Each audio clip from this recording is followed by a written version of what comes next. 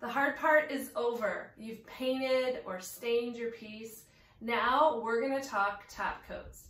What are you gonna put on it so that it will last and look beautiful for years to come? Top coat does make a difference, but so does the paint you use. I only use DIY paint, and I am also a DIY paint retailer. DIY paint is a clay-based paint. It is all natural and has a wide range of colors.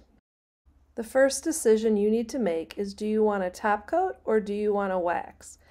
A liquid top coat will provide you instant durability once dry. I love DIY Big Top. It is a non-yellowing, all-natural top coat, super easy to apply, and usually you only need 2 coats. A lot of people are really scared to use wax, and you shouldn't be. Wax can give you a look that no other top coat can provide, and wax comes in a variety of different colors, which can really add depth to your piece. Please keep in mind that your finished piece with wax will need 30 days to cure.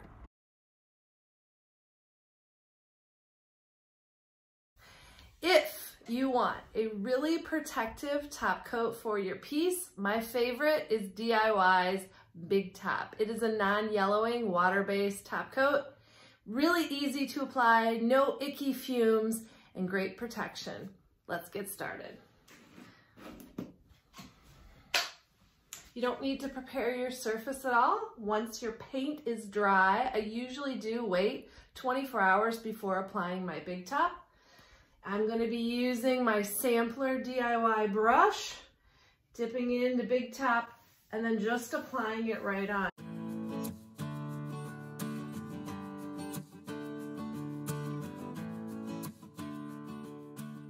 When you apply your top coat, there is going to be a color change. That is the clay paint being reactivated.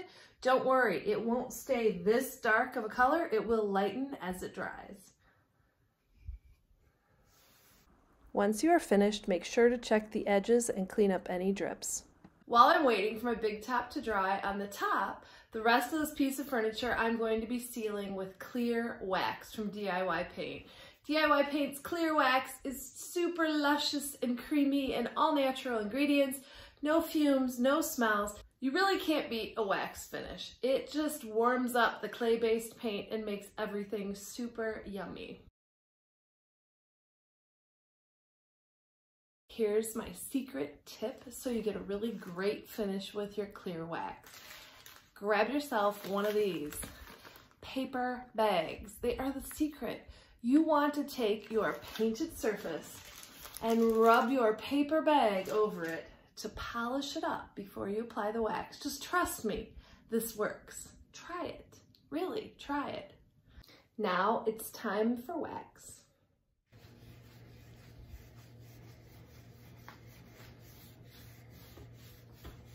Now notice when you apply the wax, the DIY paint is gonna darken up, just like it did with the top coat. Don't worry, it will lighten as it dries. Don't freak out. You can apply your wax with any brush or even a rag, but I have to tell you, the right brush really makes a difference. Paint Pixie and DIY Paint both sell amazing wax brushes, but my new favorite wax brushes are actually JRV stencil brushes that are sold from Paint Pixie. Because of their small size, they're great for getting into tight spots and for applying different color waxes.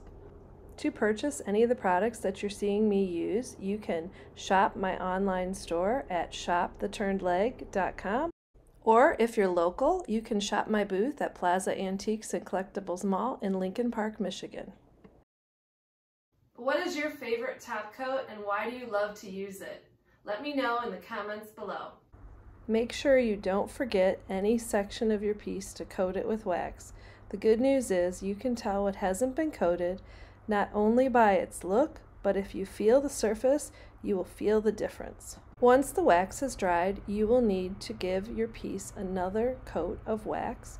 As you're waxing for the second coat, you might notice some spots darken, but it overall won't darken as much as the first time. The areas that are darkening are the areas that were missed or did not get enough wax in the first application.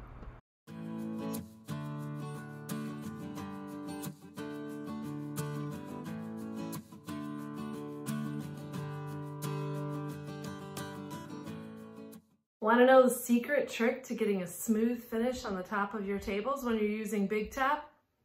In between each coat, use a sanding block or sandpaper. Use 320 or higher. Sand it very lightly and then apply your next coat. This is going to make sure you have the smoothest finish possible.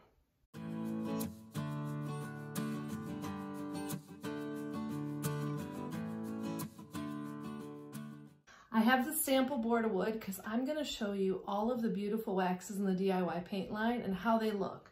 This side I painted in Hey Sailor DIY paint. This is Water Lily.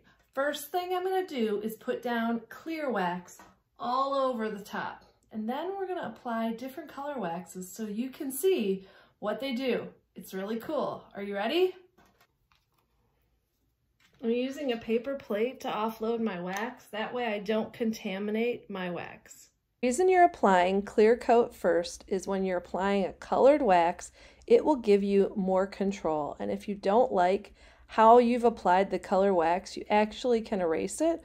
You can even grab a little bit of clear wax and use it to erase the colored wax once you've applied. Now, you don't have to apply clear wax first. Experiment, see what you like best. Do you see those white lines? While I was waxing, I actually was waxing so forcefully that I removed the Hey Sailor and revealed the color underneath. Sometimes this happens and it's a nice surprise, sometimes not intended. If it happens to you and you don't like it, just paint over. Sometimes this can also happen when your paint is not dry. Make sure your paint is completely dry before waxing. Okay, now I'm using the dark wax. When you apply dark wax, I like to use my JRV stencil brush. You want to work a small section at a time. Remember, there's clear wax underneath. And then you want to have some sort of a rag. Lint-free is preferred so that you can wipe it back. And if you don't like it, you want to add more, go ahead, experiment with it to get it the coverage that you like.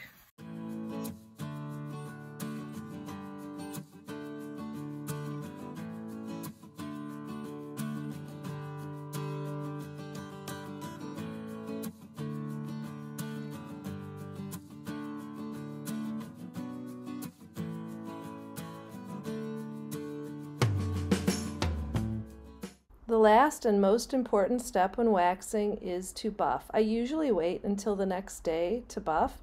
Make sure to use a lint-free cloth or a buffing brush, and you will see the most amazing transformation take place. As you're rubbing, the entire piece will start to shine. Notice how the color wax accentuated all of the details of this piece.